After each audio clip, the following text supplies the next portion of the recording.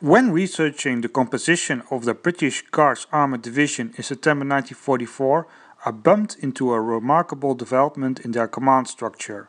In 1944, a British Armoured Division would be organized as you can see in this overview.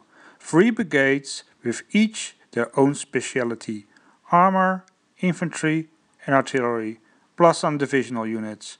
For the sake of simplicity, I will disregard artillery, engineers and the machine gun company and focus on the frontline battalions. In late August 1944, the Guards Armoured Division let go of this formal command structure and formed so-called battle groups, which were composed of 1 battalion of tanks and 1 battalion of infantry.